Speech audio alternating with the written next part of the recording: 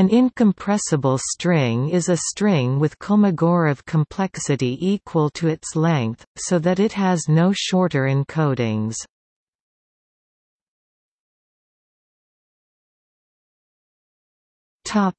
Example: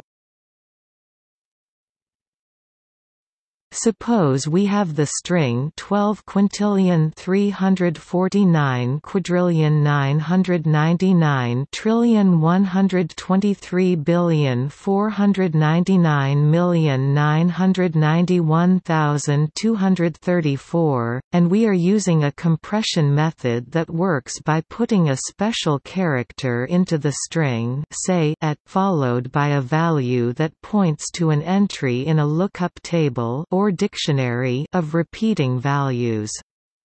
Let's imagine we have an algorithm that examines the string in 4-character chunks.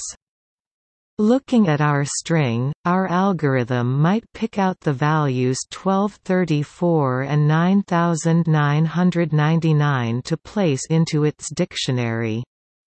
Let's say 1234 is entry 0 and 9999 is entry 1. Now the string can become at 0 at 1 at 0 at 1 at 0. Obviously, this is much shorter, although storing the dictionary itself will cost some space. However, the more repeats there are in the string, the better the compression will be. Our algorithm can do better though, if it can view the string in chunks larger than 4 characters. Then it can put 12,349,999 and 1234 into the dictionary, giving us at 0 at 0 at 1, even shorter. Now let's consider another string 1,234,999,888,884,321.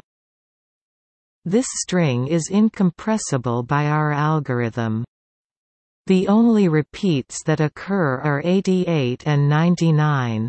If we were to store 88 and 99 in our dictionary, we would produce 1234 at 1 at 1 at 0 at 04321.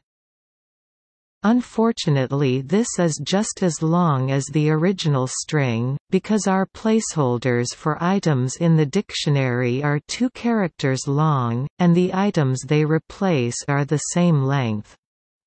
Hence, this string is incompressible by our algorithm.